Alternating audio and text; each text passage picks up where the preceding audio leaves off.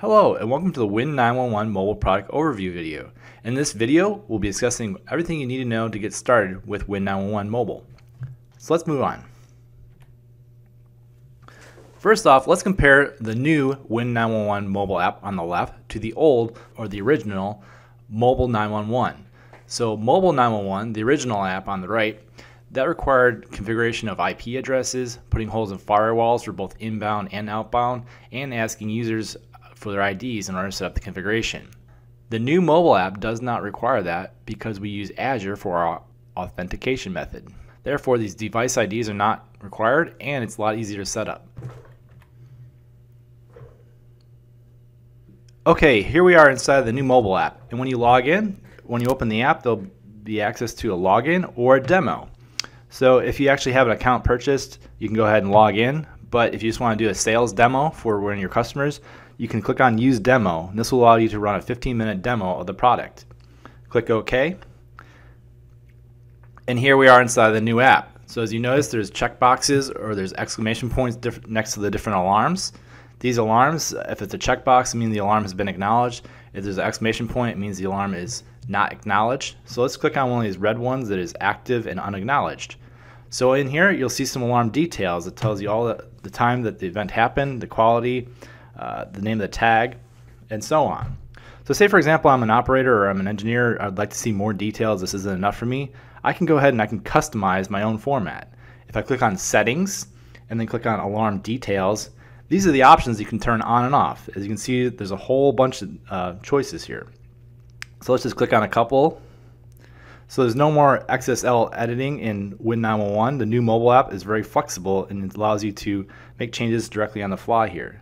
So I selected all those changes and I select done, and I go back to my alarms and all these events pop up. So now I have more alarm details. So very flexible for what you like to see for your alarm.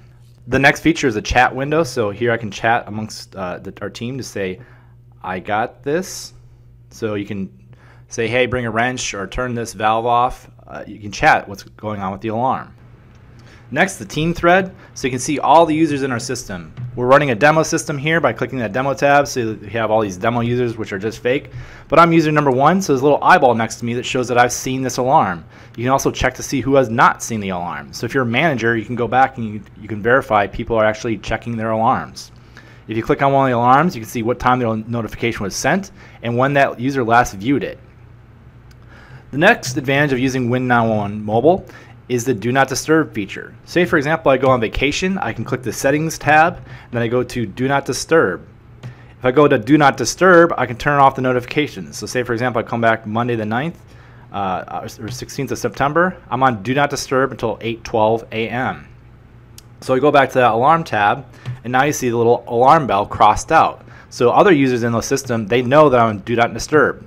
When I'm on Do Not Disturb mode, this means the alarms will not be sent as push notifications. Now if I did decide to open up the app, I could still see all those alarms. Now one key notifier for WIN-911 is the voice notifier. People like to be woken up in the middle of the night. However, considering the fact that you have to pick up the phone, listen to the message, and then acknowledge, it could be a little bit tedious. But we understand people want to be woken up in the middle of the night.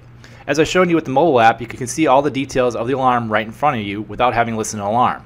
But you're thinking, hey, I can't be woken up in the middle of the night. Well, let's take a look at what you can do inside of WIN-911 mobile in the sound settings to allow you to be woken up in the middle of the night. Okay, here I am again inside of WIN-911. Let's click on our Settings tab. So if you're in the Settings tab, you see the notification sounds. Let's play a couple of those notifications that can definitely wake you up in the middle of the night. So as you see here, we have the siren, the shimmer, so on, all these different notifiers. I prefer the siren. That's definitely something that can wake you up in the middle of the night because I'm having a hard time even talking over it. Smoke detectors are designed to wake you up in the middle of the night. This could wake you up in the middle of the night as well. So WIN-911 mobile can provide alternatives for the voice loud notifier that will wake you up in the middle of the night. Now that you've seen how it works, let's talk about security and the overall architecture of WIN-911 mobile. As I mentioned earlier, WIN-911 uses Microsoft Azure as its authentication method. So over here on the left-hand side, you have your site or your plant with your SCADA, and the right-hand side is your mobile user. How this works is you will sign into your account, and you'll get this token from Azure, which we sent to the system. That's a one-time sign-in. Next, over on your user side, every user will sign in. As they sign in, they'll be given an access token.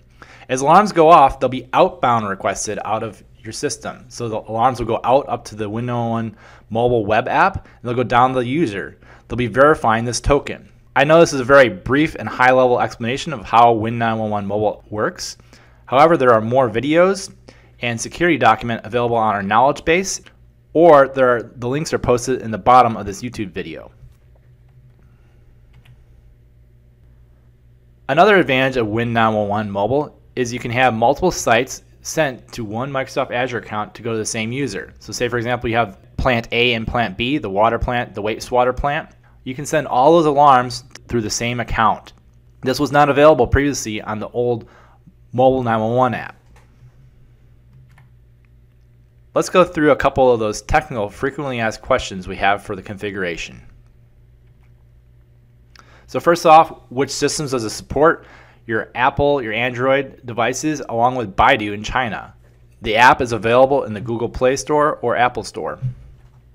What versions of WIN-911 are required? Version 4.19.x or higher. So that X will be the last sprint we have.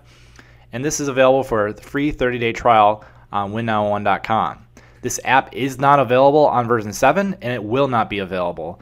So if you would like to use this new app, you can upgrade from version 7 Pro to Interactive if you are on the technical support plan.